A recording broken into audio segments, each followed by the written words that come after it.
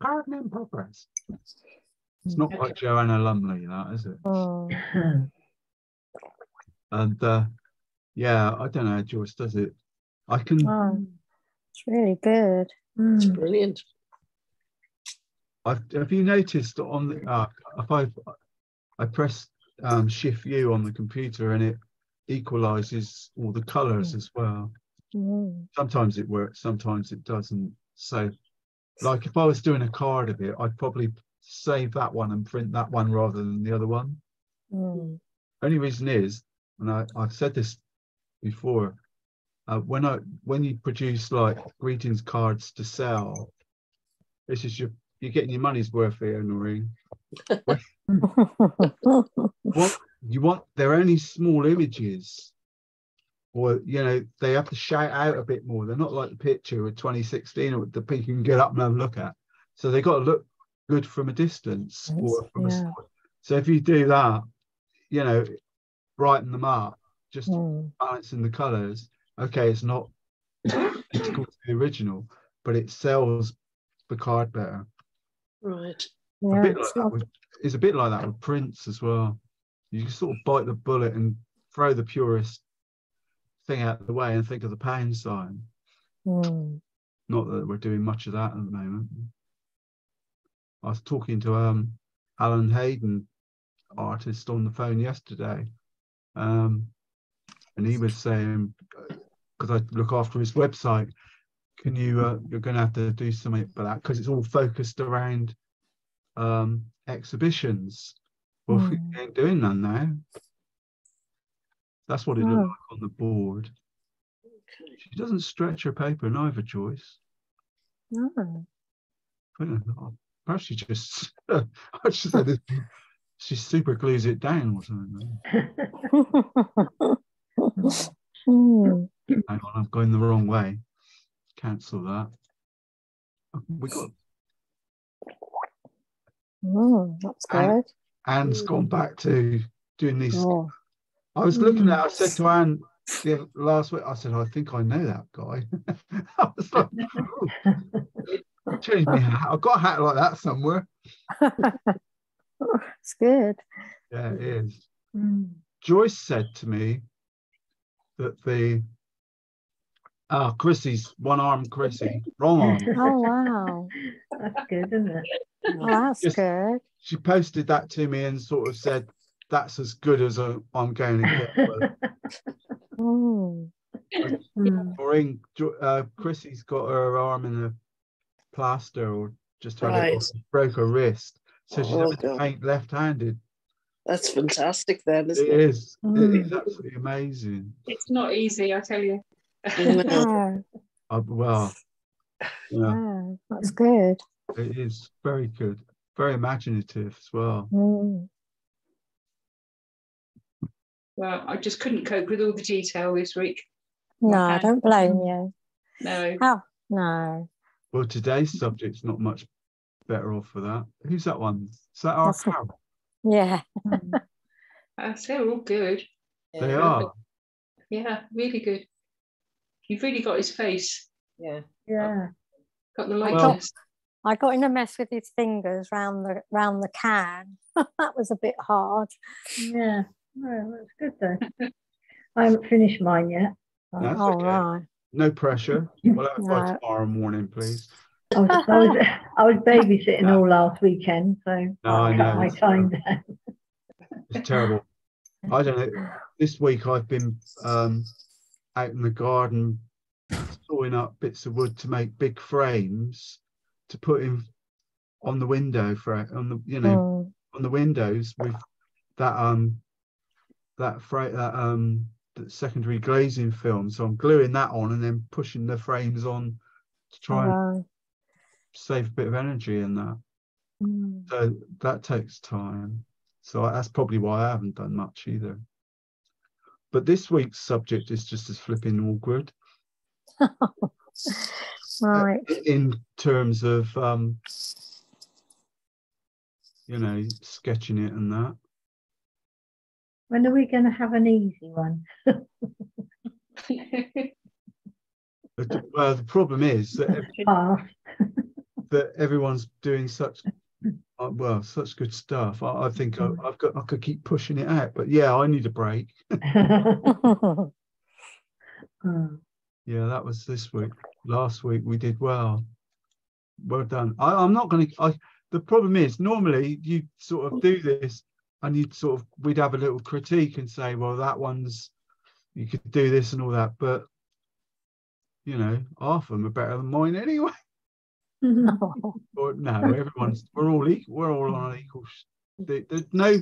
I used to always go on. I don't know. No one. You can't criticize art because it's. Well, I learned that years ago. Hang on, I'm just trying to find something. We will get some painting done in a minute. Portrait. I used to find all the snobbery went out of me 100 years ago, or back in 2000 when I first started exhibiting over at Pine Walk over in Bournemouth Gardens, trying to flog pictures, and you're new to it and all the rest of it, and I sit there and watch little old ladies who sell, you know, paint one a month, one a year. They were selling pictures hand over fist.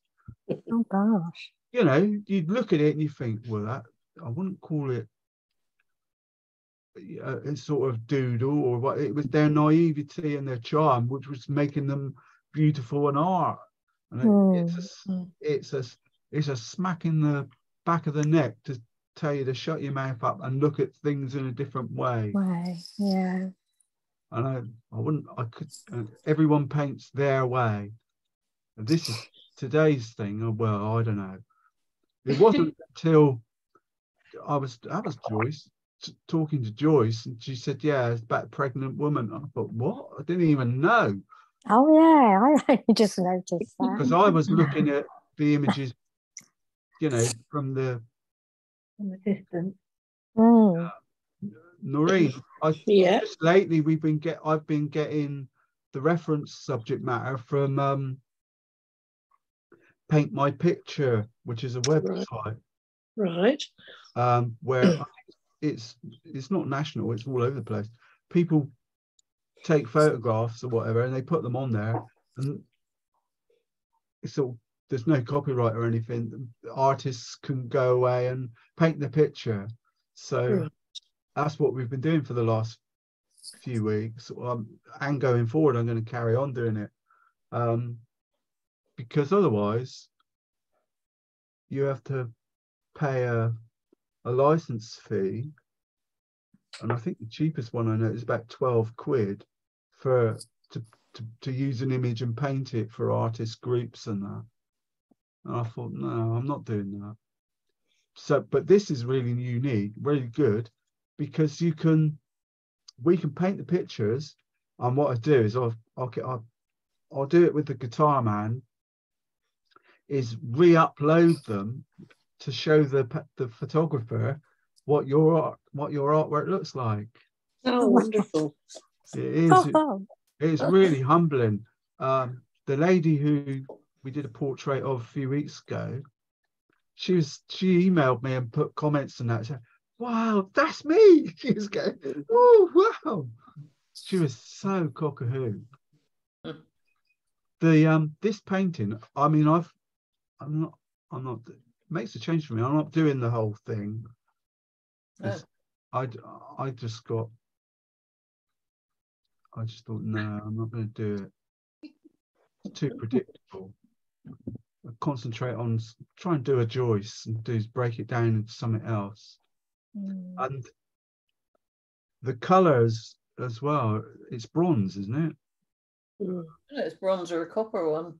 Oh no, it wouldn't be copper. Somebody nick that, wouldn't they? I don't know. It's screwed It down. must be big, mustn't it? Because you look at the size of the people, yeah. It's huge. Ilfracombe, isn't it? Yeah. Ilfracombe Harbour. Never. I'm a proper Wurzel, and I never been there. Yeah, no, we went there this year. Yeah, so in the end, I've actually sketched it twice, and yesterday I thought, I'll have. So I just did had a splash blosh session and did one of those sort of wacky backgrounds. I thought that might be an interesting way to approach it. So what I'm going to do is I'm going to try and combine the two, really. So we have try and put a positive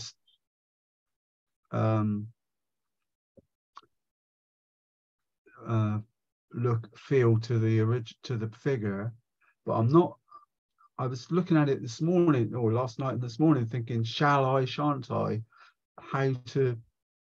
There's two approaches to the figure. Do I want to do it like weathered copper, or could I do it a different way? So as per usual, I haven't really got any preconceived. It's like please method. Look at me palette. Think what.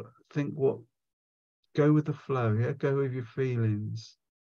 It's a kiss of death, isn't it? I just find it better to paint like that anyway. It's what you'd have to do if you were outside. You know. Hang on, let me get the right camera. Ta-da! But I have sketched it twice actually, so that shows my insecurity. Change microphones. We are recording. Yep, get that right.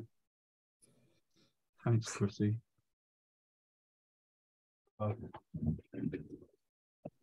Here I go.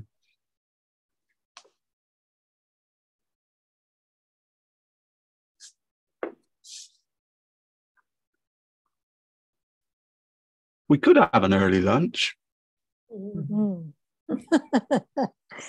I'm leaving early anyway. Early-ish. Well, I did. I saved a bit of time. Can you hear me all right? Yeah. I saved a bit of time because I did the splish splash splosh, didn't I? Yeah. But I did do a video of that, so I'll put that at the front or the end of the one I put up. It was quite interesting sketching it, I must admit. But I did. Oh, there's that one, and I did another one, which was a longer view. So the splish splashing was better on there actually. But it's different palette as well. I found because that doing those backgrounds like that,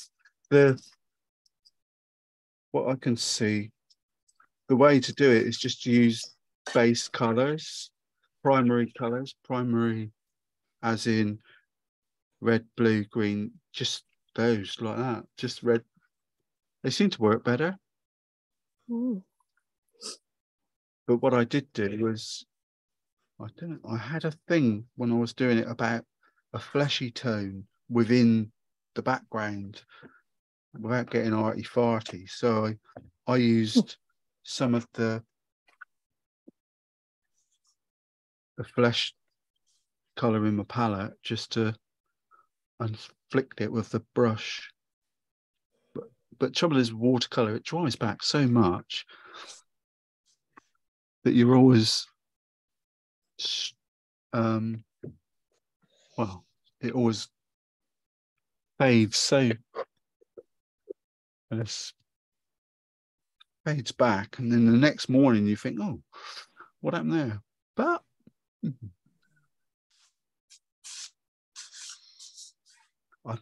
the way I'm going to do this, got my little photo.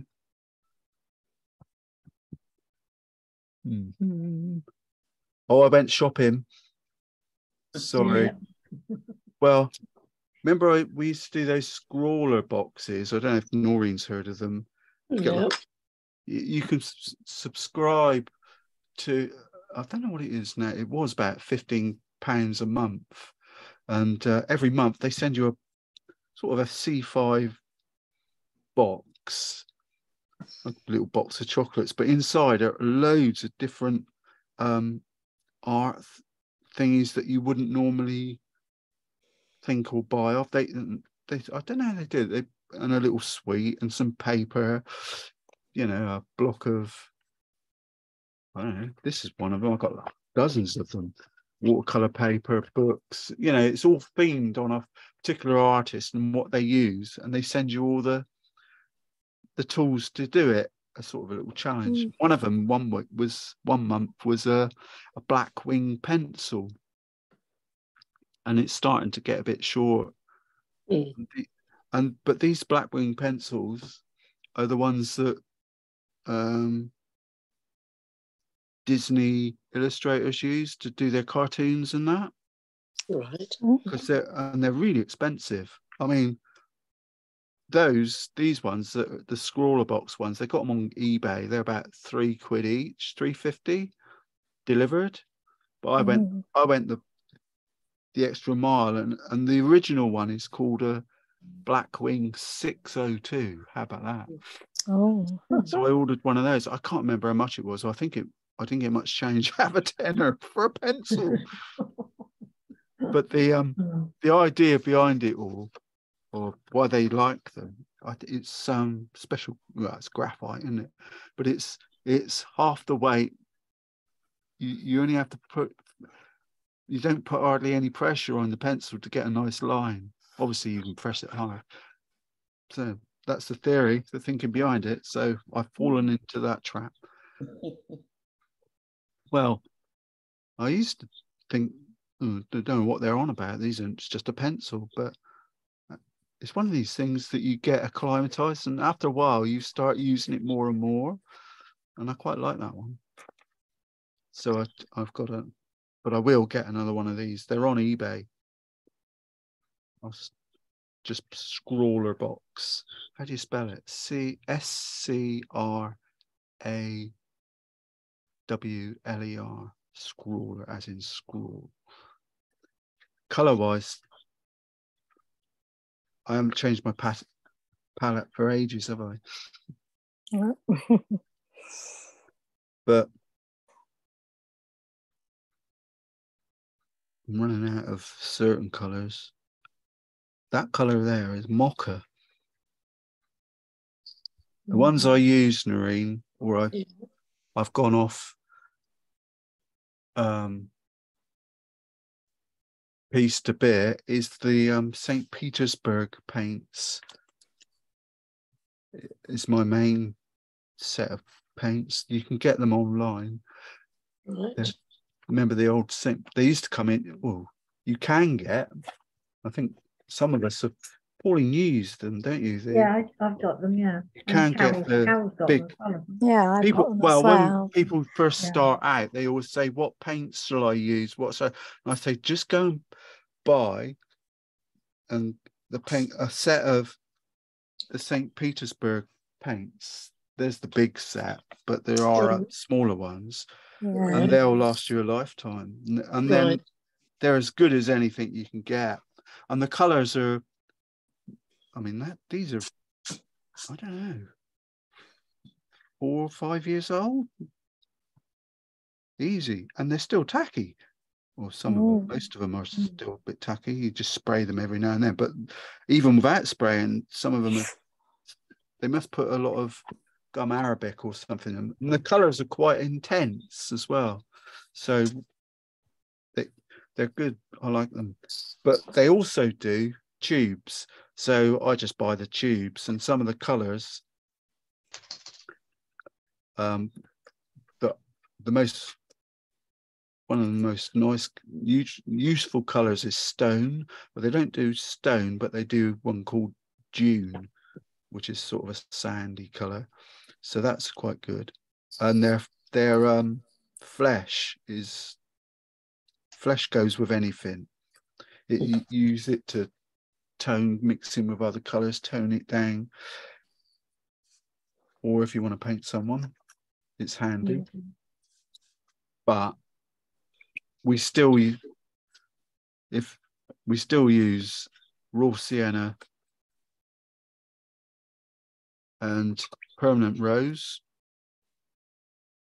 gives us a nice fleshy cone. Or it used to. Till I went a bit, well, Strong with the yeah, but you start off one way, but as long as you're only using 2 colours, you can tone it down quite nicely. It's quite strong, but just needs a bit of water in it, doesn't it? When you see it on paper, hey, there you go. What's wrong with that? But normally you'd have your, there's a little face there, you put clean water on and just drop it in anyway. So yeah, there or thereabouts. But it's much easier just to get a tube of flesh and go like that. Well, you get consistent results, but you can add to it. So even then, we just add a bit of our homemade variant in, and we got some shades and shadows in, haven't we? So there's a, as I say, while I was on there, I just bought mocha, which is, we were doing I got a colour more darker skin, wasn't it? So I thought, mocha, maybe that would do nice, but it turns out it's a nice fleshy colour anyway. They're all the same, sort of out of the same family of tones. Anyway, that I've got a rigger to play with. I've all sorted my brushes out. I'm rearing to go. The other colour that I'd recommend, and I bought too many, but I've got about 3 or 4 tubes of this, is Terry Harrison's, not that one, Terry Harrison's Shadow. I've been using that well, there's a blob of it in the thing and it lasts for weeks. So God knows how long the tube's going to last. The reason for that is what we're always, in a watercolor, you're always trying to get a shadow tone. So turquoise, cobalt turquoise is the key, and add a little bit of permanent rose to that, and you'll get a various degrees, a shadow tone. You have to keep tweaking it until you get what you see as a shadow tone, but those are the two. Gives it that nice neutral, especially with figures. But as I say, the shortcut is to buy the Terry Harrison's Shadow. Look, it's not far off what I just did. You could say it's like an off grey, but it's more than grey. It's got more of a personal, well, it gives you, everyone sees it different. So the chances of your grey being my grey or my shadow being your shadow is not the same. So anyway, I've sketched it out with my posh pencil.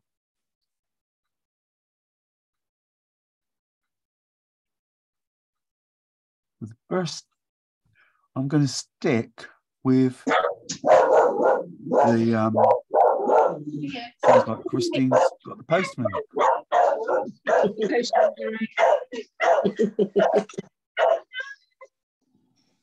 I think as the weeks have gone on, I'm too far away from the screen to mute her.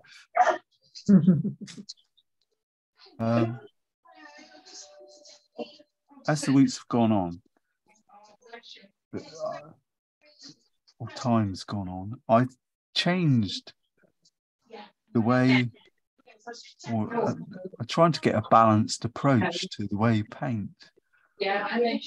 And just now, I'm just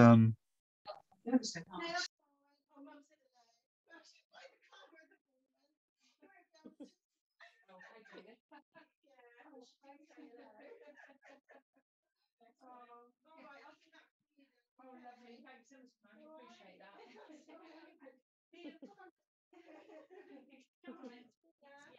a lot, Jess. Bye. Bye. I'll mute the sound on the recording. It's like BBC, I have to edit the videos. As I was saying, what I tend to do these days, I look at the approach is quite handy. But one thing I've learned from painting all these portraits is look for the mid-tones or the shadowy bits, and using this nice blend of shadow color, you know, make it weak or stronger. Use that to initially look at your picture and paint those. Just paint the shape of them, even though you've got your sketch, but that just guides you roughly where you want to put it. So just look at the that's why I tend to use the black, or send people the black and white ones. Amazing what you can do in Photoshop. Be lost without it, really. Just look for those shadows. This is the way I'm approaching it. It seems to be working quite well, which is the way you paint portraits. Well, seems to be the consensus by all the great portrait people that I've been looking at and following. Well, the Mao Gallery keeps sending me emails. I must have joined their list at some point. And every time there's an exhibition on, so-and-so sends out an email saying that it's on. Hey, Dave, go on to the Mao Gallery. And I flick through the images and sort of look at how they approached it. Tell you the truth, a lot of them are no better than ours. Matter of fact, often some of ours are better. Which is going back to what I was saying. Everything's got a theme with me, isn't it? Going back to what I was saying just now about the little old ladies at the exhibition outselling the seasoned wannabe pretend we're the proper artists, you know. But it's the same. Remember that thing in watercolor? I just did it there. Put a blob of colour on, clean water, and soften it down. Just let the water do as much of the work as you can. It's going to be another bit. There's a nice bit under the arm here, isn't there? So a strong piece of colour. That's a bit stronger than that, actually. So I'm only using the one colour at the moment. Put a line in, wiggle your brush in the water, and just soften it down. And you want it to go right down. This in a way, I was going to say, this is the, did I sketch her arm? I think I did. Her hand, I mean. It's the work you do now, besides, it can be a bit monotonous, a bit boring, but the bit that you do now is what dictates how things are going to go later. You're setting the boundaries for what you do next. When you put the, what's the word? The flesh on the bones. I like that. Yeah. Which is what you're going to do, isn't it? There's an example there. That bit of strong colour and just tease some clean water around it. You missed the fun earlier. Mel had to dash out to, well, I didn't know. She just sort of said, I've just got to pop out to Waitrose. I'm guessing it was to pick up a birthday cake for James, because he's maybe something like that. So she had to dash out and left me with the dog. So and the dog like misses his mum. Oh. So I sat there starting the Zoom session with little Frodo the Shih Tzu on me lap, Shih Tzu, however you say it, because he was like, they get like that, don't they? Miss me, mum. Where's she gone? Where's she gone? Other than that, he won't sit there, will he? Tried him. It's a good icebreaker, though, isn't he? Little puppy dog, I call him. Got soaked this morning. Love that. Well, got to take him out, hasn't he? Otherwise, he didn't do it. There is the alternative way of doing it, and that's to put clean water down first, and then use a little bit of paint to blend over. I think I went a bit too far there. Look for the shadows. There's a nice area. Oops, move my picture up a little bit. Makes it so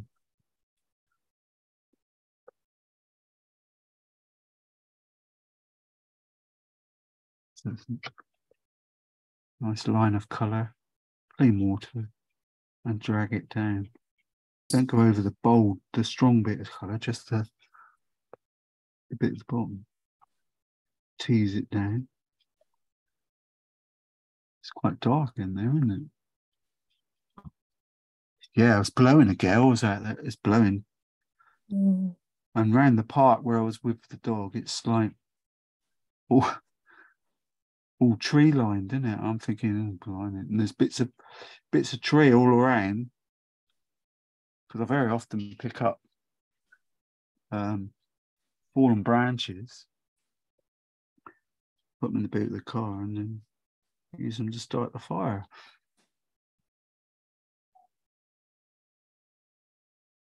The leaves, the ones with leaves on, are great fun. You put them on the fire, it's like firework night. Spitting at this. I forgot about all that. So anyway, I'm continuing on my journey of looking for shadowy bits. You see any?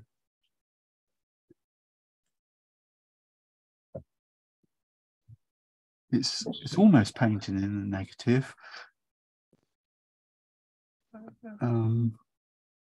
but not quite. But if you sometimes, well, more often when you're doing a portrait, it don't have. It's amazing how you step back. I'm sat down as it happens at the moment, but when you stand back, you can almost see the picture. It appears. So it's almost a bit of magic to it, just by looking at shadowy shapes and adding them on. Ooh, that was a bit small. Okay. Now we're getting a bit of water on that. I haven't even got a piece of tissue in my hand today. Okay. Just in case.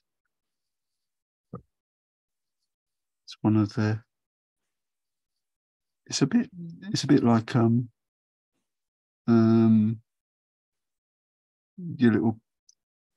little grandson or your kids when they're growing up. They always have a comforter, don't they?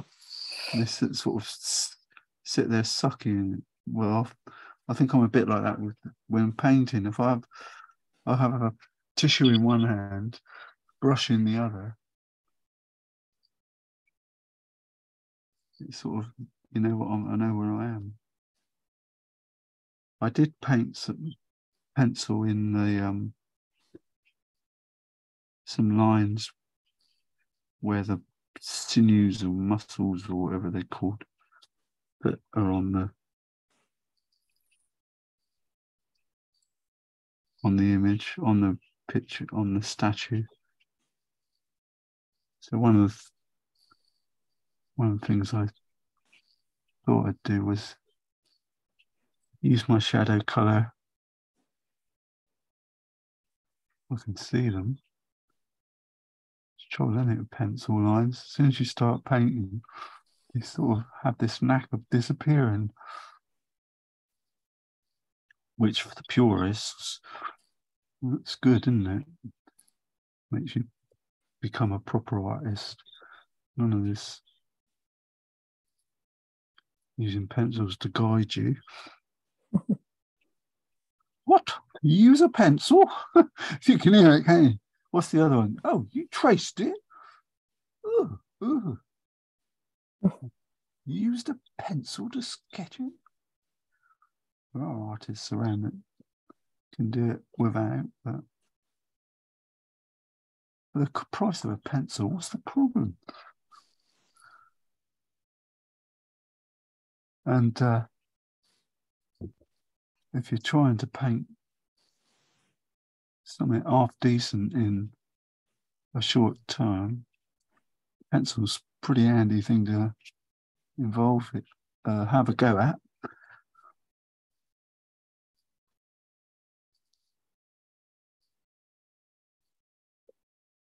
All the old masters, they used to trace things all the time.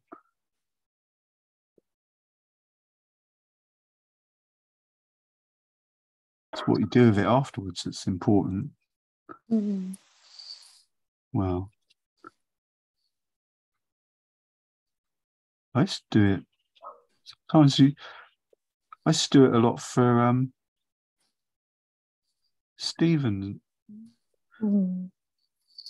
Trace around the subject for him.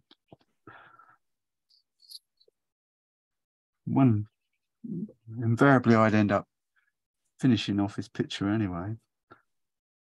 But the tracing lines, sometimes you might get 3 or 4, that's what I was going to say, but you might get a rough idea of what the image is through the trace lines, but you couldn't really say that, oh, that's so-and-so. You ended up sketching it mostly anyway. It's just a confidence. It's the same with the grid that I like to use these days. If you just said to me, even 6 years, 5 years ago, use a grid, I'd have just dismissed it out of hand. So, nah, can't just use the pencil, but just go for it. But sometimes when I'm doing it, if you've got the grid, where's one? Because I just do it on it's the one from last week. Which way around is it? That way around. This is the one from last week, the Guitar Man. And I'll tell you who I got this off of, this method of pencil. You can pencil the grid, so you've got your original picture with a grid on it as well, and start sketching it. I got that doing it on a tracing paper, or this detail paper. You've got it forever. But the thing about it is, once you've got the grid and you start, and you've got an image like, where's the one I've got for today? Like that, with the lines on it, gives you so much confidence to paint when you start sketching, because you just sort of say, well, it's hot. The distance there is about half, yeah, right? So you don't have to put it's as good a drawing as I could do. Mm. As I say, the person I got it from, who does it a lot, is world famous genius, Roger Dean. During lockdown, that was the beauty of lockdown, you know. All these artists, obviously there were no exhibitions, so they were all out there doing online lessons. Some of the, you know, the good and the famous, people like Roger Dean, who did the Yes album cover and the Yes logo. He's still my mate on Facebook now. Sends me stuff. He even did a course. Yeah, don't go there. How much? I don't know. It was a couple of grand Wow.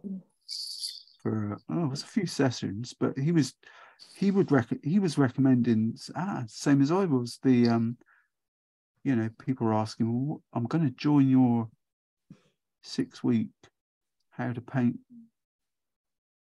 class, and it was about it was at least £1,000. It was quite a lot beyond my budget anyway. And what paints do we use? And he was doing that. He recommended get these, just the St. Petersburg ones. I thought, he's copying me now. He's been watching my videos and that. But he's the great and the good. They come out in during lockdown. I'm not sure if I'm going to put a go on. There's no sketch there. I'm just putting it in because it looks like it should be there. Balance, isn't it? But I wanted it the sword and the extremities to fade by that, not quite in fog, but not to be strong. I wanted it just to fizzle off of the paper. So just a little bit strong. A little bit of the shadow colour there. The face is really... I'm going to have to pop over to Ilfracombe at some point and have a look at this thing.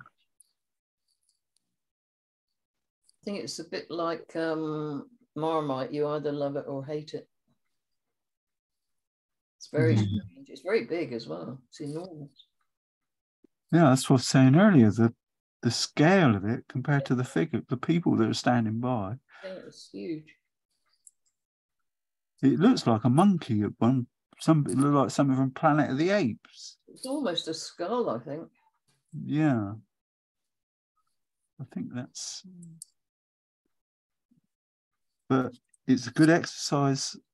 You could actually, if it's a bit boring doing this, you could actually just use one colour, paint it in sepia or something like that. That would work quite nice. Yes, yeah. But it's a good exercise. Well, they're all good exercise for watercolours anyway. There isn't a bad one that I'm aware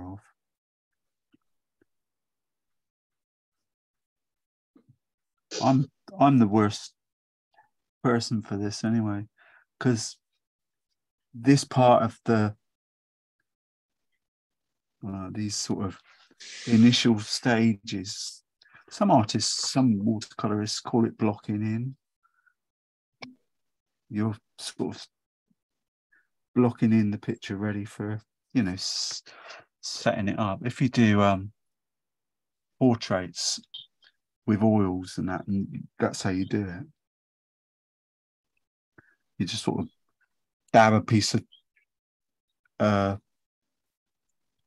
stroke there, stand back, look at the shape of another part, maybe it's the head, and put another mark there, and you just build it up slowly. So watercolor, we're fortunate in that respect that we can use a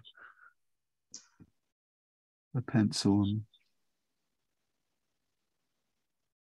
And what was I saying? Oh, I was saying about the during the lockdown, there was learned a lot. I'm really missing it because all these artists who was it Mark Entwistle? He's a brilliant portrait artist and quite a nice commentator when he's doing painting as well, because he's not like me from the gutter. He's all posh. Well, what I mean by that, he's more eloquent. His English is he knows words that I don't understand. But it's an education, isn't it? His video is brilliant. If I've got a link somewhere, I'll send you the link for it. It's on YouTube. He did a charity one for, I think it was a brain trust because obviously during lockdown, the charities were really struggling. There'll be a shadow on there, won't there, from over there. So that some, well-known artists and that were doing, one of the things they were doing were selling, online Zoom demonstrations of them, how they did it. Who was the other one? Roger Deller? He was good. No, he was the one that cost me a fortune in white gouache, because he uses watercolor with white gouache in it. And these, mind you, everything's got a positive, hasn't it? Because introduced me to these evergreen oil brushes from Rosemary & Co.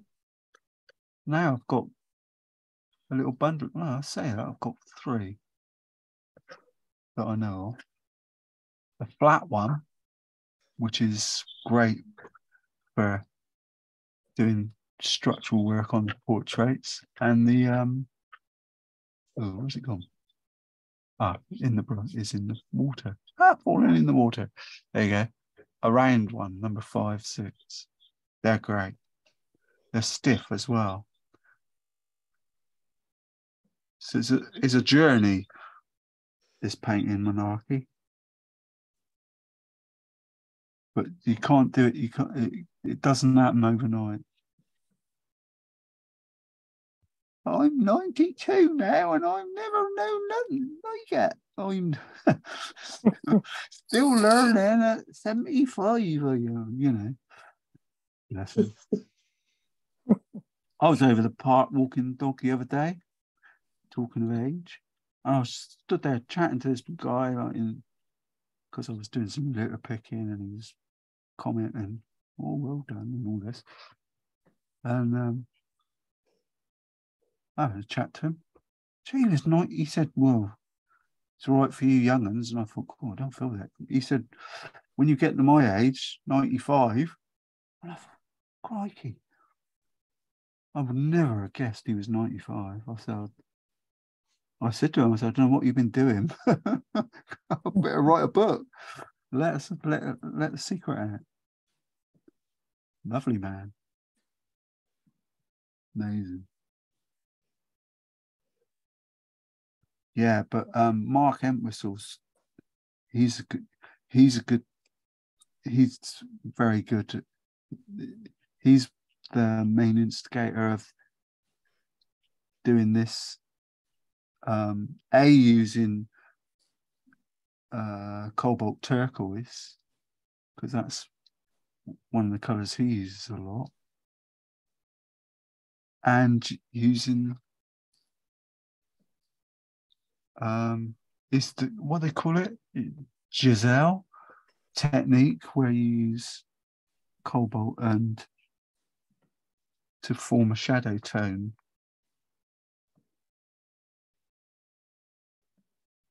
Paint the shadows in of the figure first. It's a portrait technique that's been going for, like, I wouldn't say thousands of years, but it's hundreds. It's what the old masters used to use. One of the techniques you need to put a line there, don't I? And push it up, not down, because that's where the head is. Might be waffling on, but I am thinking a little bit what I'm trying to do. It's funny when you stood back, because when you sat down, because you're closer to it than what You don't get that.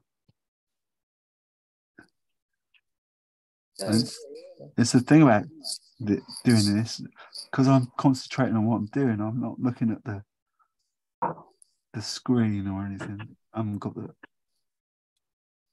And when you stand back and look, you think, cool. Oh, you either get a surprise or a disappointment. Oh, that's not what I thought I was painting. Invariably, the thing that affects me is the light from the video camera or the little camera up above to what it is. Does it match what's on the screen? I'm looking at it roughly now. It's not far off. Is it the same as what I'm seeing? Of course, you've got the other problem that, well, not problem. The other issue is that everybody's monitor is slightly different as well. Yep. Well, that's but you can see you can spend as little or as much time as you like on this.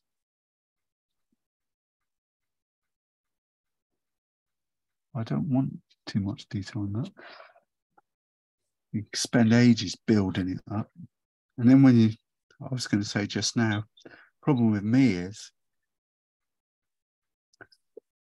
I've got a boredom threshold, a low boredom threshold. So I have great aspirations at the beginning to get everything honky-dory and brilliant.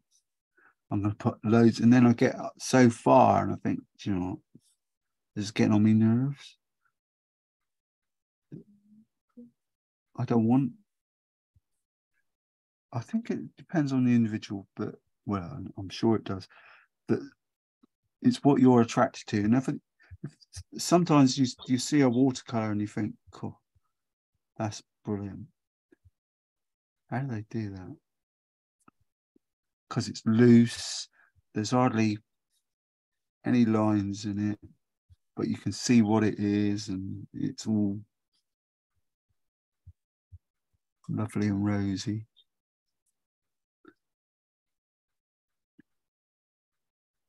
So you try and when you start painting it, you think, oh, I'm putting in too much detail. There's too much going on, too busy. Less is more. Everyone says that, don't they, in watercolors or in any painting, really. Otherwise, just take a photo. I've got a little bit of background, foreground, sorry, not background, that I put in. But even there, on this bit here, I got bored when I was sketching it because I can see I've just gone with the pencil. There's some lines there to say there's something going on, but I don't know what it is. But the could have a bit of fun with the building. Hang on, brush just going for a walk. Got another nice little brush. This is Terry Harrison. What is it? If I do it enough, I'll remember what it is. Golden detail small. I'm assuming that his wife still sells his paintings. Brushes. I know there was one colour, one of his colours that he invented or had made, but she said there's only so many left, and once this is gone, I'm not ordering any more. And that colour that I'm using there, and Charlie Evans uses, actually he sells stone. He calls it sand. I call it June, or St. Petersburg call it June, but he sells sand.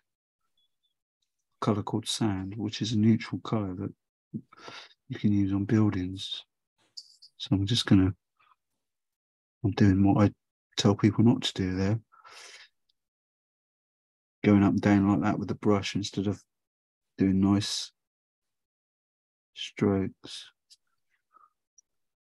While it's damp, drop in some other colours. There's a bit of that nice fleshy tone. Drop that in. Just have a look at the building. Say, well, is there any shadow there that I want to enhance? Just drop it in.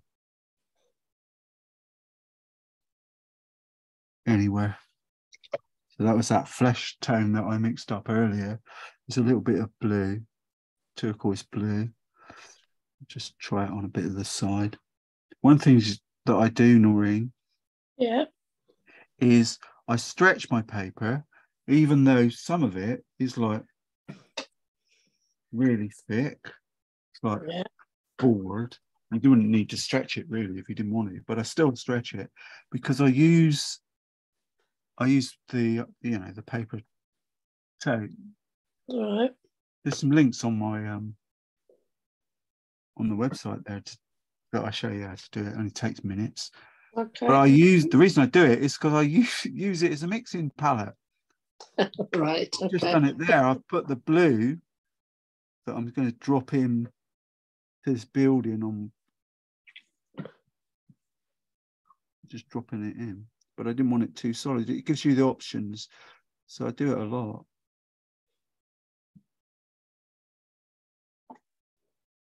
Just drop some of those colours in.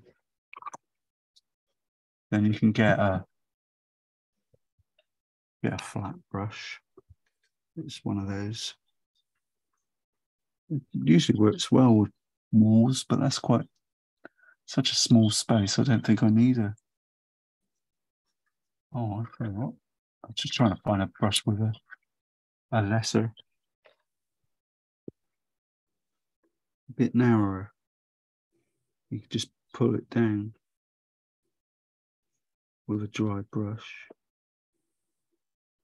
It sort of dries off back and makes it look like a building.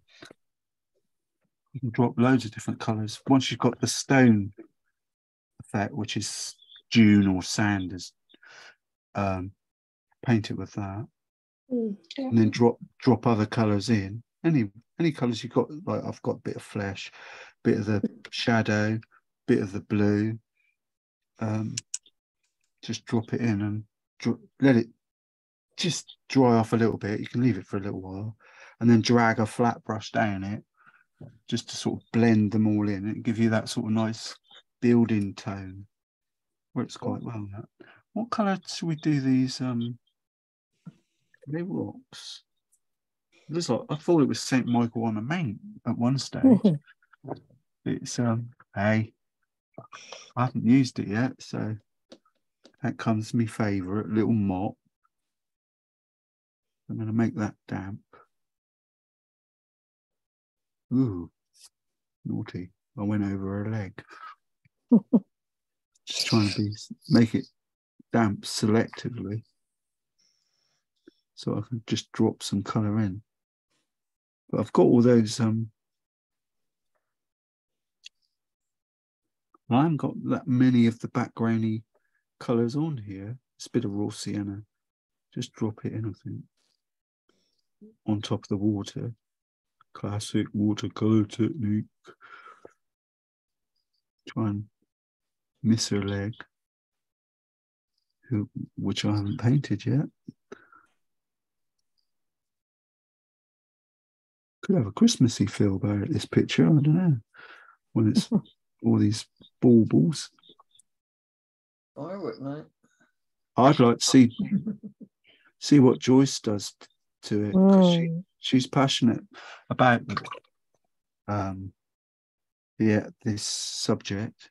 See, Noreen, I just put my paint in that permanent rose, which I know intuitively is going to be flipping strong. It's a very fugitive colour, so I can use the side of the board just to check that I'm not going to dip me. I don't always do it right, but check that I'm not going to dip my brush on the paper with a big solid blob of colour. Balance. So what I put over there, I see it's so strong. So strong. I'm going to add some green on it now. One of the things we learned, I don't know who told me this, but if you get permanent rose, Alzerian crimson, those two are similar, and add green to it. I think that might be Mark Entwistle actually.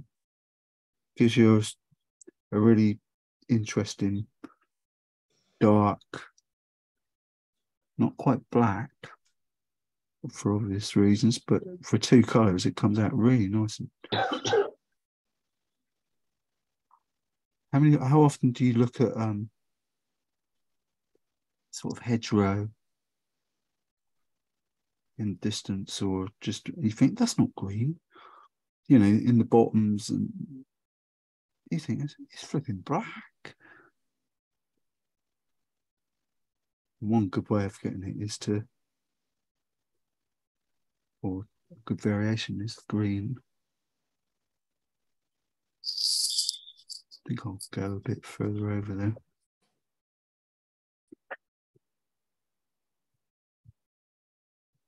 Flying on the hoof here, I'll use the flat brush to do the similar thing to the, well, it's not a flat, similar thing that I just did to the building. Blow it and just drag it, see what, very slightly with the brush, very lightly. See if I can blend it in a bit. Don't know why. Just seems to be the thing that I should do. That's alrighty. That makes a lot of sense, doesn't it? Well, no, because you're creating. I haven't finished that building in the middle yet, but I'm waiting for the other one to dry. But the classic one for me, Noreen, for darks is burnt umber. Right. And blue. Any blue. Right. That gives me, at the end of the picture, I'll mix up a wodge of that, and then have a look at your reference or whatever, and then start adding some darks using that. You put in some real dark shadows, and you'd be surprised how that can bring your picture to life, you know. Right. At least Edna used to do that at one of the old ladies at the art group we used to go to. She'd spend an hour and a half, like we all do, yippee yapping and having a bit of a cup of tea and a chinwag, and she'd do all the blocking in and the bulk of the picture, and then that's everybody's going out the door. She said, David, over to you. And that's what I ever did. That's what I used to do, is just put in the darks, just mix up. That's all it ever needed. So she was a good artist, or is a good artist. She started me on this journey of, anyway, I was exhibiting somewhere. I was in Christchurch High Street in the centre there. And she came in and sort of chat, hello, how are you? Like she did. Have you, could you consider coming to the church and doing our coffee mornings? And that's how it all started. Oh. And Brilliant. She was magic, lovely.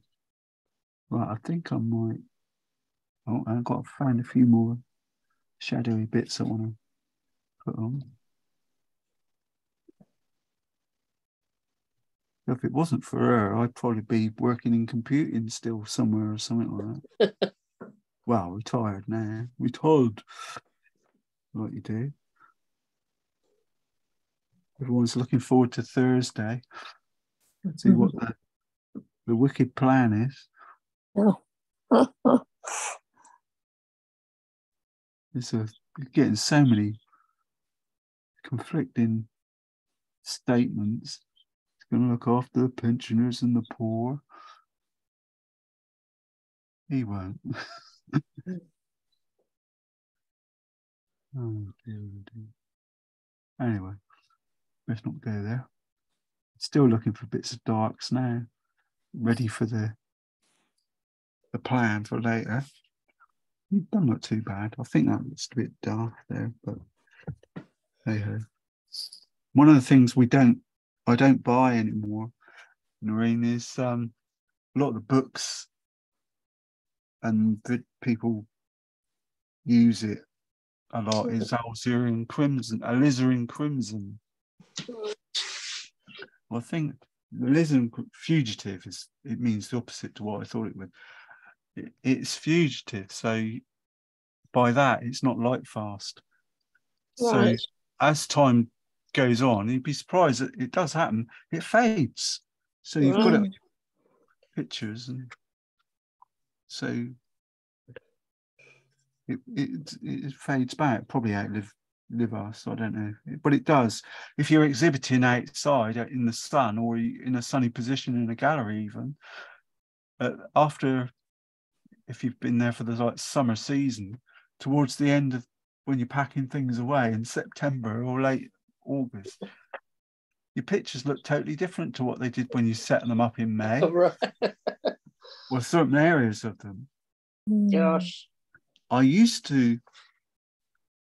don't know if it was alizarin crimson I did it with, but I used to do it on purpose and tell people when they were buying the picture that it's built in to change. What colour was it? I can't remember. It was in the sand. Yeah, because I used to make my sand using just burnt sienna. I'll show you. I used to paint sand using burnt sienna. Not a lot of people do that.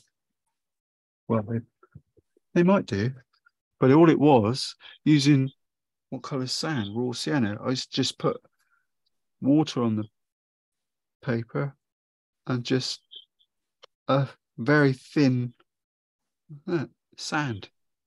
Right. So sand to me, you can get different strengths of sand, but just adding the water to it, it blends. But the thing about it is, I don't know how fugitive it is, but my object, the object that I say to people, the sand will change over the years because it will fade because it's just a very light coating of burnt sienna. And that was sort of came about by walking down Muddyford Quay. And I noticed in the summer, you look at the sand and it's white.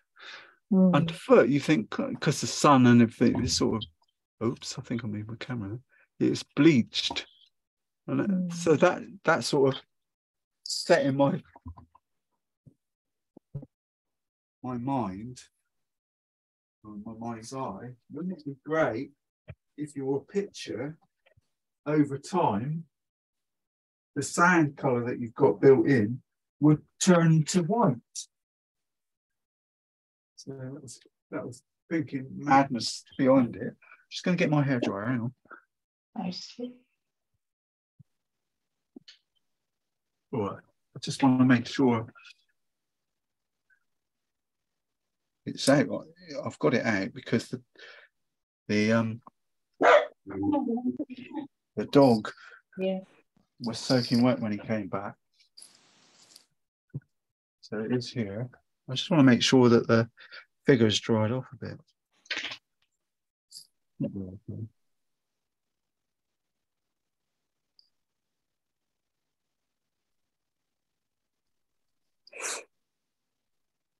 Before attacking it.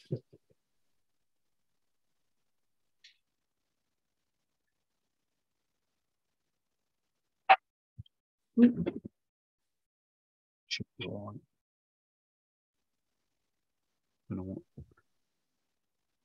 Luckily, like I said earlier, I've sketched 2 of these, so something goes terrible, I've got a backup for another day.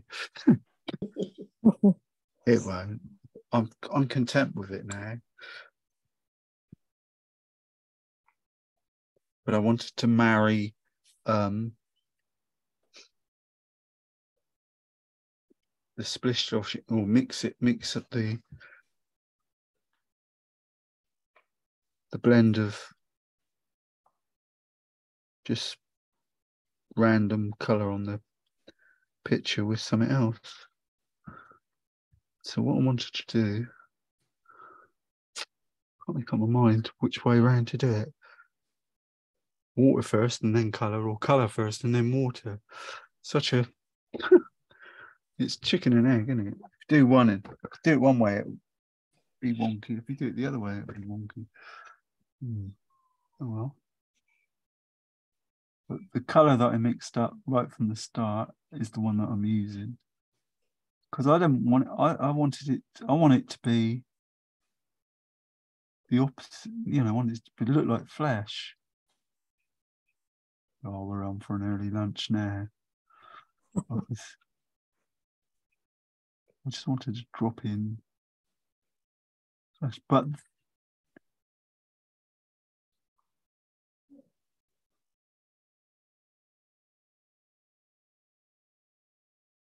put a bit around the edges. See what happens. Because I've done the groundwork. Just look for some highlights and avoid putting paint on them. Get the picture up quick. But it's the same thing.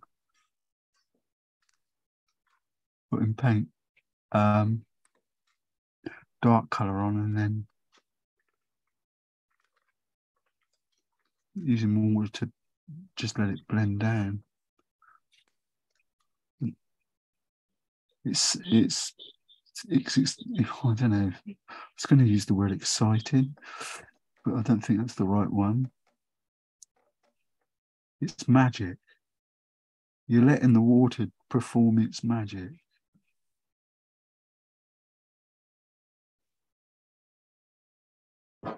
Stuff happens when you put the strong bits of paint where you put your shadow earlier, and then water on top of that. Clean water. I got clean water. No, I haven't. Got 2 buckets of water here, and neither one are looking. Actually, it was bath water. Yeah, straight up. I've still got the bucket, or was it an old waste bin, in the bath. So when I run the shower, it fills it up, so I could use it to water the plants rather than waste the water. Now I don't need the water because it makes water out there anyway, but it's still in there and it just sort of fills up and overflows. But I use it for painting. No, waste not, want not. What a man. I'm going to save the planet on my own. Couldn't do a worse job than some of them out there. But on a serious note, I'm just, while it's damp, you can just drop bits in. Look for you did the groundwork right from the start, or hopefully we did, using the shadow tone.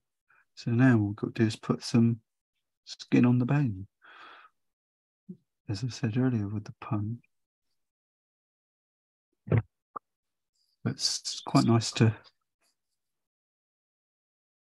all the watercolor techniques there, stick some strong bit, I'll do it again, strong bit of colour down. It's nice, this brush, it's got a fine point on it. Put a nice bit of colour down, Don't know why I'm not painting very well well. I don't know.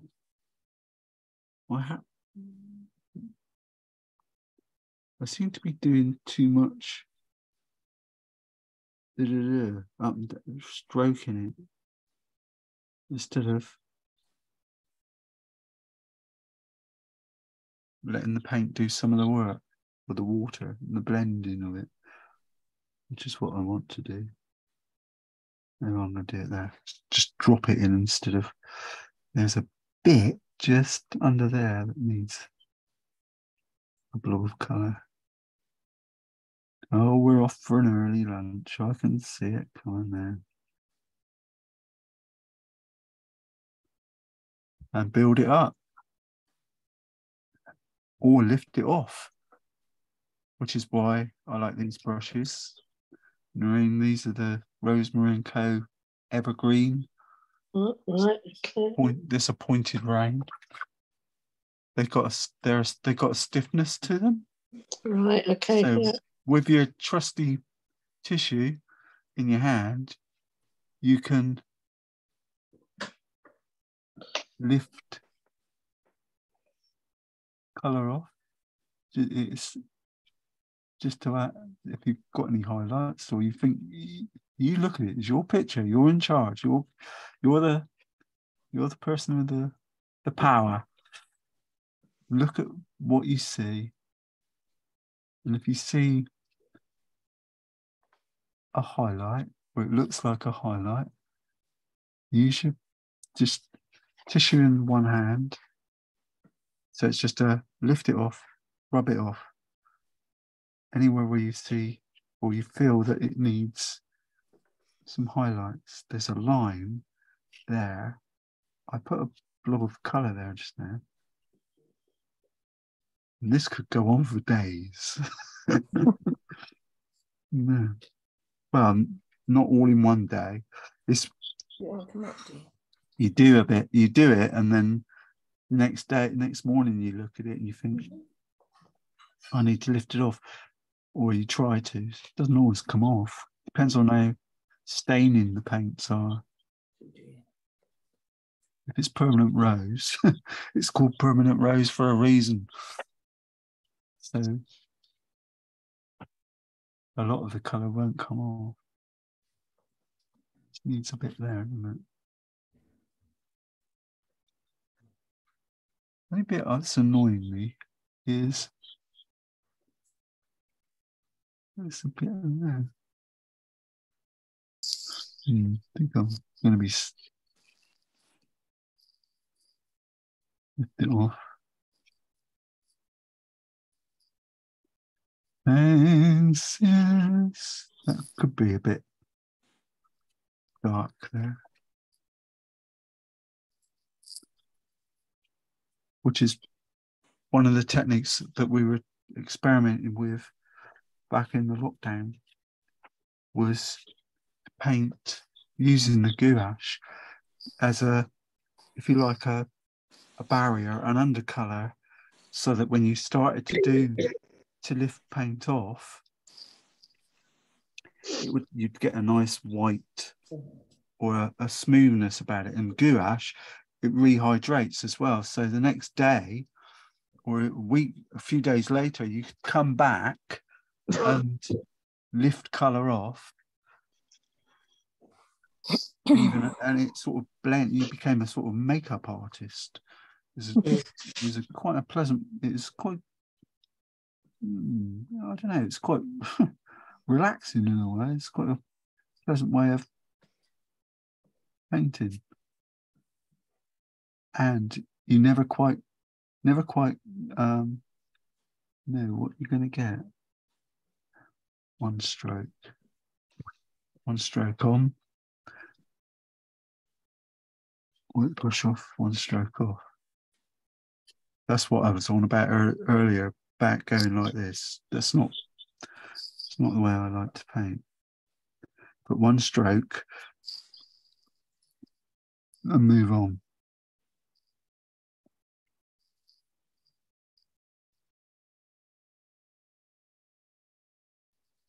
I don't know.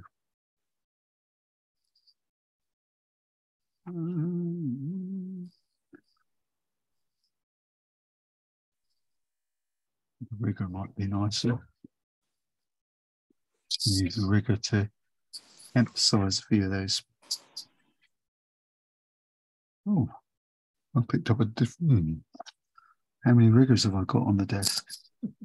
God knows. This is a different one. I haven't seen this one before. Oh, it's a rosemary and co. Oh, it's one of those evergreens. It's an oil brush. An oil rigger. Hello. Hello? You all right? Oh, No, it's a telephone, Dave. Oh, I thought you were going, hello, can't hear you. right. That's crackling on the line. You have to phone back down. I think Hello. one of the The asteroid's just coming down now. no, I think it's one of the scam calls because it's bank security. Press 1. Oh, don't go there. No, we're not. No. Just Turned it off. yeah. One of my astronomy colleagues or acquaintances, one of the guys, I was on Clydesdale Astronomy Society last night. We still use Zoom, a lot of us, and his job, he's retired now, he was saying his job was to do with used to help the army, the police, the government on security. Oh, right. These hackers against hacking. Interesting. I'm a bit worried about that. And do you know one of the worst place to get your phone hacked or your thing? Costa. Coffee shops. Really? Yeah. Good job I don't go in there. He did it. He was saying he did if he's listening to this, he'll be laughing. He did an interview, or he did an article in the Daily Telegraph, and one of the reporters, or somebody got in touch, said blah blah blah. Can we have a chat? And he's yeah. He met him in Winchester, not that far away from us, in Hampshire, isn't it? And went out for a coffee at Costa because he, in his mind's eye, he knows what the score is, and he said one in there with the reporter, having a chat about the pitfalls of this stuff. Said the reporter, he set his laptop up with the detection software on it. Said the one in there more than 5 minutes, and the reporter's phone was hacked. Really? Oh God. Yeah. He said what these people do, they go in, they can sit in Costa with their laptop, pretending to be working, and they've got the adapter on there, and they can just hack all your personal details off your phone. Oh God. While you're chatting, having a coffee. Yeah. So I think the upshot is, if you're going to Costa, don't use your phone. No. Do not. Switch your phone off. But then again, modern phones, you can't switch them off. If you switch it off, it's still on. Always live, aren't they? Yeah, that's why there's benefits, like police can find dead bodies and oh God. well, they can. That's how they've done it in the past. Right, I'm going to have to go now, Dave. What time is it? 7 minutes past 12. See, I told you we won't get an early lunch today. Okay, then. Well, I'll see you all next week. I'll send you the link later. Yeah, okay then. Good luck. Yeah, bye. Good luck. Bye. There's no luck involved here. It's just my pure well, for skill. us, not you. Okay then. Right. Bye. Really joshing. The colour I've used that colour I mixed up right at the start to show that to use for flesh. I've used that on the figure, and I just fell off the end of my brush. bending down gets worse the older you get. Or is it the grain gets further away? Bit of both. I'm just using that flesh that I've got here. Who made it? St. Petersburg. Who was it the other day? Somebody said, I'm not sure. I think it was Pauline, wasn't it? Not Yeah, sure about buying that because it's Russian. Oh, that's right. Yeah, I did say that.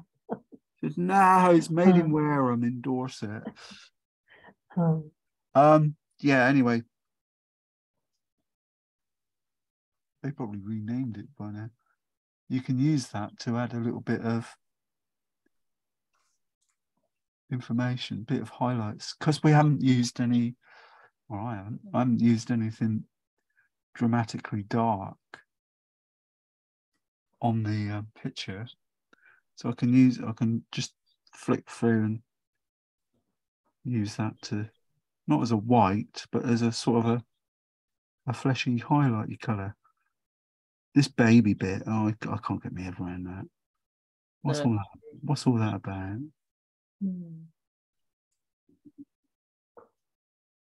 When you start to do it and you start questioning what is it you do, why you're doing what you're doing, your heart goes out of it a bit. Oh dear. Oh, we got a crash. Oh, we're crashing now. Scan. You're crashing. Yeah, reimage. Search chat.exe has recently crashed. This is your reimage stuff telling me. Oh. It's telling me to scan now, so I'm just going to turn that off. Yeah. Okay. I've retired from computing, you know that. Don't blame me. Those were the days. Yeah. Hey. That was used to be Tuesday mornings at the church art club. I used to advertise it and say, well, if you want, you can just bring your computer. Invariably, we'll have a look at it. Have a look at that as well. Occasionally, it became a computer help class as much as an art thing. Gosh, to be so talented, it's The only thing I miss about pre-lockdown is going into the care home next door and doing my guitar and singing the songs for them. That was great fun. Just adding a bit of blue to my shadow colour. But this is the boring bit, because you can spend, well, personally, as I keep saying, I like what I do during the morning on Tuesdays, but equally, I like looking at it again Wednesday morning, because it dries. Everything changes. It just, I don't know if it's the colours I'm using, the paint or whatever. Everything seems to change. I start seeing, it shrinks back and I start seeing extra details and that, and more shadows. If just a line like that you put in now, tomorrow morning, I'll blend it in. Tomorrow morning, it'll make it look like it's more of a round. You should have waited like the sun's come out. More of, more solid. But the idea of putting those light bits in on the early stage is to do that anyway, to find, because what you're trying to do is find some extra 3 dimensions, give it more of a roundness to it. And this stone color, well, it's not stone, this is flesh, the St. Petersburg flesh color. Because of the nature of the beast, it dries. When you first put it on, you think, oh, that's a bit strong, but it doesn't. It fades back, and the colour underneath subtly comes through, which is the amazing thing about it. What I've tried to achieve, or tried to do, something like that, is get that, trying to put some naturalness into the statue. I don't want it to look like a post-apocalyptic creature. One of the things I tried earlier, and I was saying I'm indecisive on the best way to approach it. I'll show you briefly. Oh, it's not too bad. I've just stood up. I did it on this one of these bits, explorer books, was how I was going to do the figure. How would I do it? You could, for example, paint it with blue first, turquoise, and then drop in some raw sienna. That will give you that. Can you see it? That sort of mechanical doodah. If that was a leg or an arm or whatever, you can do that and let that blend in. That was an option. And the beauty of whoops, something just flew at me. The positive bit about that, the way I've done it actually, was to use just a plain flesh tone. But if as it's drying back and it's sort of easing back, and at some point you could drop in the blue into that. So the options are there. There's so many different ways you can sort of approach it and feel it.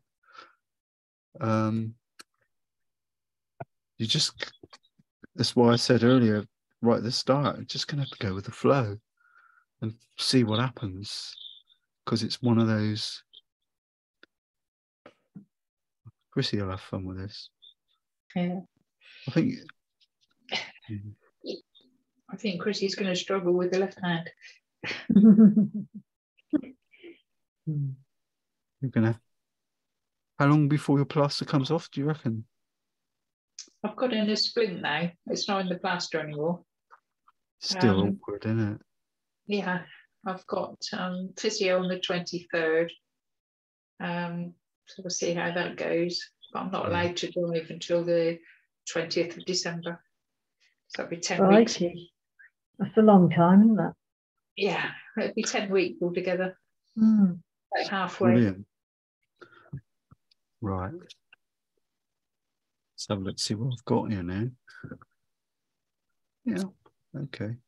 The only disappointment is, well, a bit what you guys might like to not do, that I did, was approach this a bit different. Make it green. I can't, because my paper's soaking wet. This is Arsh's hot press paper as well, actually. It's not, so it's not strong. It's not dense paper. It's disappointing. Brush just disappeared. Yeah, just use raw sienna on it. Yeah, if I'll get away with it now. The raw sienna will sit on top of the mess that I made underneath. Always something that doesn't feel right. I think that's better than it was.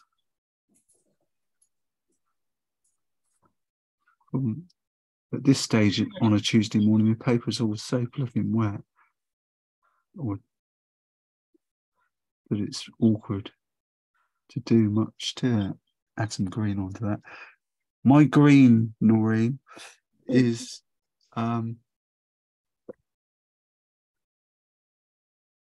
think, I can't remember, But in that thing, I got tubes of Veridian, so I put a dollop of Veridian in it, and Right. Hooker's green.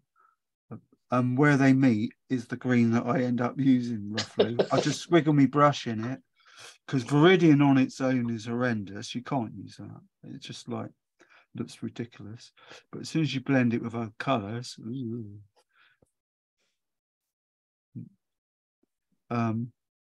it turns into something really nice. But that's all damp there, so it's never going to look how I want it to look. Let's get me rigger. And what I'm going to do is put a line just going down like that. I think it'll work. Might make it darker later. It's just a sort of shadow line, really. And a bit of too much. You can always tell when I've done something that I didn't want to. This is sort of an intake of breath happens. No.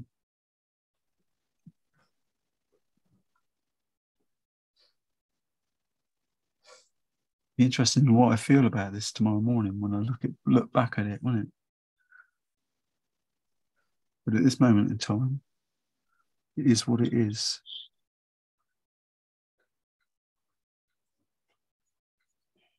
The only two things we did yesterday was the wallet and things. Yeah. But I've added a bit more flesh to it than what it is on the original.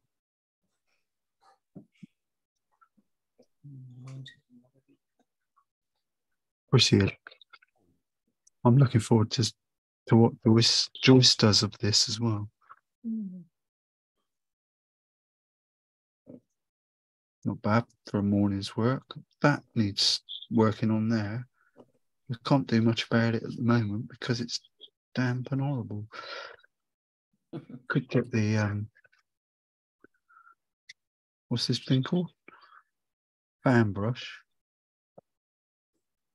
And just say, what the heck? That's all it is. I think my problem is that what's annoying me is that bit. Just here. I think I could extend it. Watch it.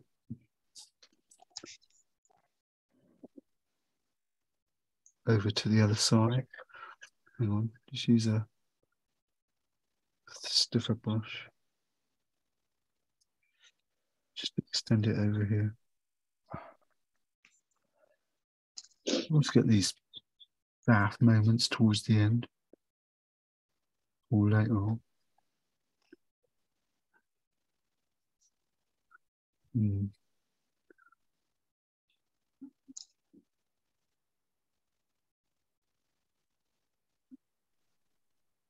No, it's not going to play, is it?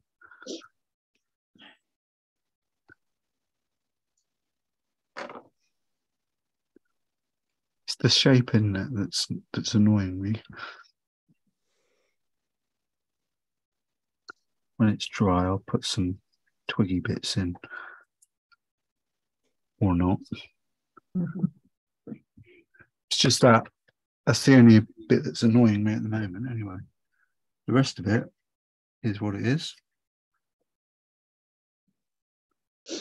Quite happy, quite content. More Batty who's showing the snoring. But when you've done yours, Lady. I think Noreen's been doing one as we speak. Yeah. So hers is going to outshine everyone. Oh, I wouldn't say that.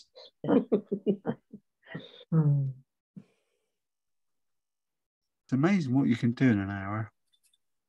Yeah. There used to be a guy I met on a market store. I'm a watercolor painter. If it takes more than half an hour, it ain't a watercolor. I thought, well, that's pretty that's contentious. Say it how it is, mate. Bit of burnt umber and blue. flick it in, put a path, maybe. Don't know. I have to let it dry and think about it. All I'm getting there is mud at the moment. And I'm not going to make. I'm going to make a pig's ear out of a sow's ear if I keep trying to spoil it. fondle it. Well, it's okay. It's over to you guys now. That's good. I'll wait till Mel comes. I'll probably have a little play up there. And one of the things that I'm always recommending is to get some watercolor pencils, and when it's bone dry, you can quite easily just go over a few areas and touch it up. And what colour that is? Oh, blimey, yellow. It's not quite what I had in mind, but you know what I mean. You can just go over and tighten it up, which I'll probably, if it was going on in for sale or something, that's what I'd do. Shouldn't have done that, Dave. Shouldn't have done that, should I? No light whatsoever. There you go. Put a bit of flesh on it. Oops. Yeah, that's not too bad. But that was one of the reasons, Noreen, that I used the edge of the paper as a palette. Because those colours are dry. When they dry, tomorrow or next day, you've got them there. You only got to wiggle them with a bit of water, and you've got a bit of extra colour that you used on your painting that you can touch up if you see anything you're not happy with. No comment. Bad day. It's a bit damp. Yeah. But I've made the mistakes, so you don't need to now. He says.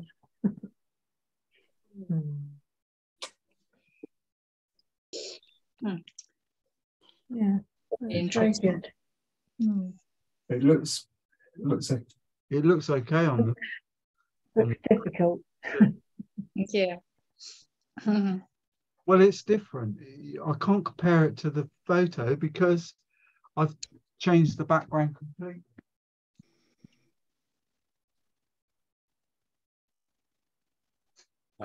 Yellow pencil might be that watercolor pencil, that yellow might be an inspirational moment, because when it's dried tomorrow, I could quite legitimately say, right,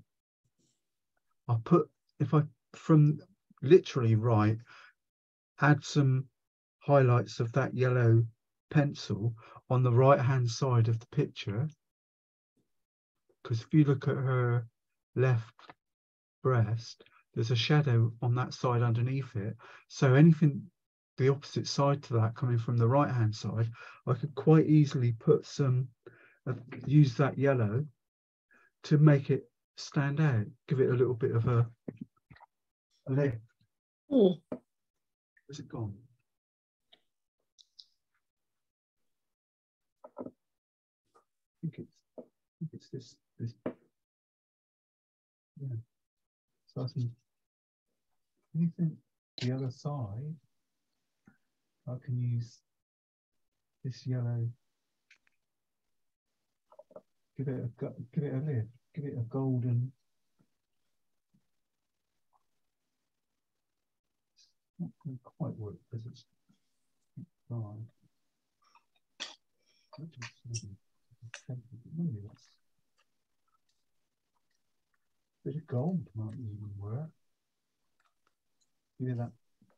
So the possibilities on a simple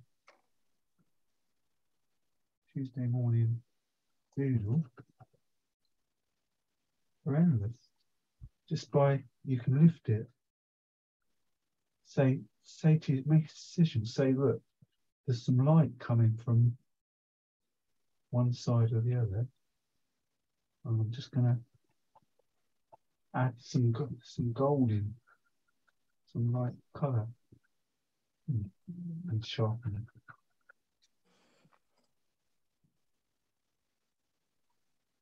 It's nice. Okay. Let's see what Melanie says.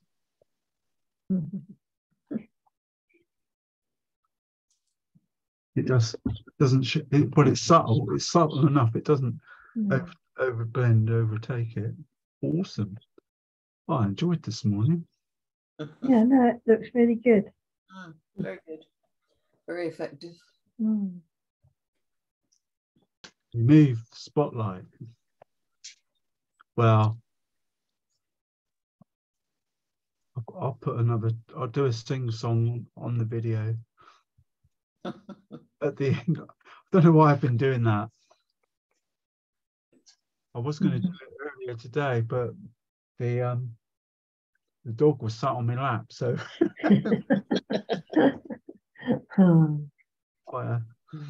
he's a lovely little thing. We mate. It's funny, isn't it? When you're working, you don't notice the temperature. Now, once you start, you think, oh, it's blooming cold. Yeah. Well, at least the sun's come out here, so makes it feel warmer. Yes, it's looking good here. Awesome stuff. Well, that was an early lunch. Lovely. Not. Not really. We're getting a bit ridiculous, isn't it? Oh, yeah. Whatever you, Noreen, if you say, Yeah. if you do one, or when Yeah. when you complete it, if you send it to me, I'll put it on the gallery online. Okay. Yeah, I shall do that. No problem. What's that, Gordon? You'll have to speak and then it'll come. I was going to wait for David. Oh. Hello. Oh. You know the Christmas card you printed for us? Thank you. No. Can you? Well, it's faded badly, and I just wanted to know whether you were using proprietary inks or whether they're the cheap inks. It's the blue that's gone out of it. Yeah, they would have been. They weren't. They would have been cheaper ones. Yeah. Okay. Because I always, I used to, when I do my greetings cards for like what they £2.50 each or 3 for a £5 when I'm out selling them. Yeah. I used to say, well, I don't want to use high quality ink, so I don't want them to keep to last, because I want them to come back and buy another one. No, but so many people used to take them. If it's like a holiday picture of Bournemouth Beach, Middleford Quay, Salisbury, what's that place called? Stonehenge, all those sort of holiday places that I've used to paint to flog. Well, they used to take them home and frame them. So they're getting a Free picture as well. A signed print. And I used to sign the cards as well, like an idiot, when I first started. They're getting a signed print that they were putting in sort of little small 6x8 frames for £2. Yeah. And next to it on my store, I'd have like, I don't know, a 10x8 print for £15 or whatever in a little frame. You know, I stopped doing that. I think my new printer. What you're saying is you didn't want us to keep those. Yeah, I think that's it. Basically, yeah. Well, you must have kept it in the sun then. You must have had it out on the side in the sun, because I've got one of yours here, cards from last year, on my desk. Oh, thank you, David. That is perfect. That's praise indeed. Well, no, the reason that it's on here is because on the back I put from the original painting by Pauline Barnes. Oh. And it's not, it's Gordon Bennett's. It's Gordon Coleman's picture. Because on the back I've got a little logo type thing that I did. Yeah. That's right, yeah. I'm not. So it's been on my desk, well, floating around here since last December. And I've been thinking, why is that on my desk? Yeah. The reason I'm asking, we're looking at buying a printer. And we was looking at an ET Epson. Do you know anything about them? Any good? Get what I've got. What's that? It's called ET 1810. Is it a front fill one? No, backloading. I don't use front. I mean front ink. Pardon? The ink, is it in separate long bottles, big tanks? It's an eco tank, yeah. Yeah. It's an 1810. It's the most amazing thing I've ever bought. I've only had it 2 weeks. Yeah, well, that's right. That's what I was going to buy. Yeah. That's what we got our eye on. Okay. Yeah. Get it direct from Epson. I think it was 160 quid, was it? Yeah. Something like that. That's cheap. Where did you get With a set of inks that are supposed to last about 3 years. Yeah, where did you get that from? Epson direct. Direct from Epson. Okay. And the ink, hang on, I'll show you. The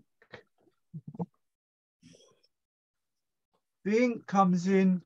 Noreen's taking notes here. It's all coming down. The inks come in bottles, tubes like this. Yeah. And it's a leap of bloody faith, I tell you. Because on the printer you've got like 4 obviously four things to put them in, one for each color. And you lift the thing up, and then you've got to unscrew the lid. Yeah. And it looks like that. Yeah. You think, hey, all right, this is gonna work. And you got to tip it upside down and put it on the top of the thing at the same time.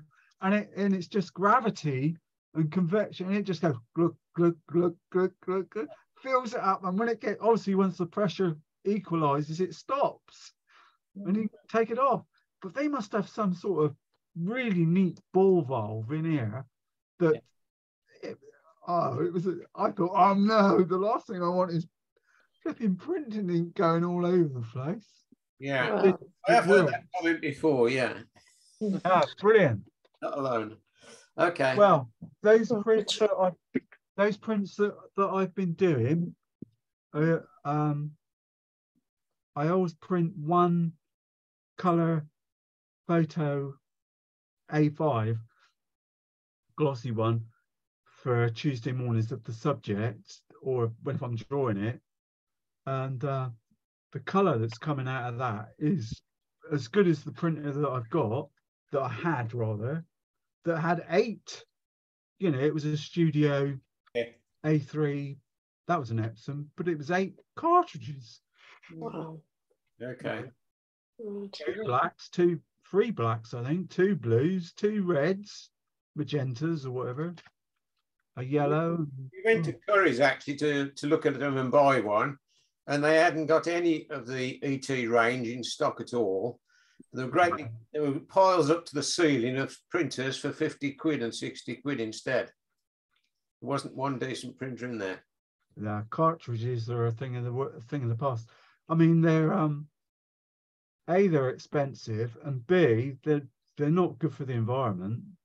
No. They got blooming chips in them and all kinds of things. I've got 2 envelopes to post downstairs. I've found a place that you can send them to have them recycled.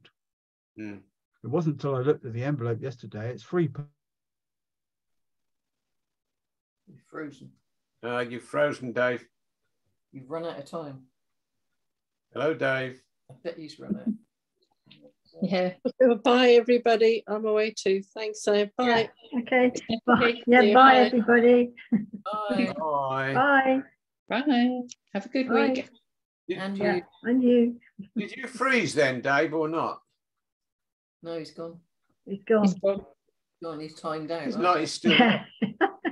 Run out of time. still there. Oh, his time's gone. Okay. Yeah. Okay. Bye, everyone. Bye. Next week. Bye.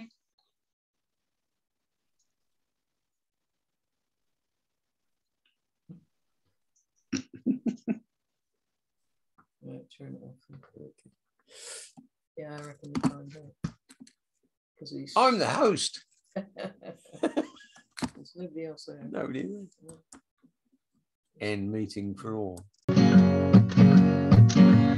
Come all you no-hopers, you jokers and rogues. We're on the road to nowhere. Let's find out where it goes. It might be a ladder to the stars, who knows? Come all you no-hopers, jokers and rogues. Leave all your furrows in the fields where they lie. Your factories and offices, you can kiss them all goodbye. Have a little faith in the dream maker in the sky. There's glory in believing him, and it's all in the beholder's eye. Turn off your engines and slow down your wheels. Suddenly your master plan, it loses its appeal. And everybody knows that this reality's not real. So raise the glass to all things past and celebrate how good it feels. Now come all you no-prayers, you jokers and rogues. We're on the road to nowhere. Let's find out where it goes. Well, it might be a ladder to the stars. So come all you no-hopers, you jokers and rogues. We're awash on the sea of our own vanity. We should rejoice in our individuality. Oh, it's gale force, let's steer a course for sanity. Now come on, you no-hopers, you jokers and rogues. We're on the road to nowhere. Let's find out where it goes. Well, it might be a ladder to the stars, who knows? Now come on, you no-hopers, you jokers and rogues.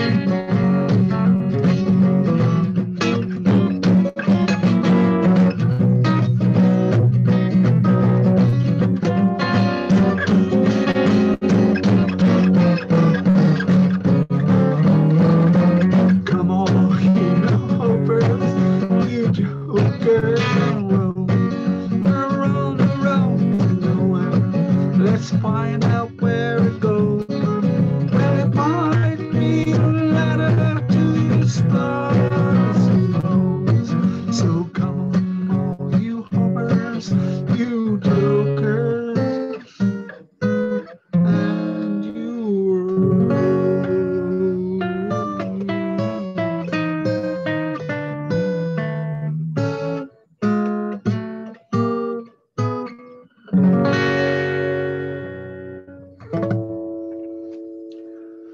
well, Heidi bye. I'm a no-hoper.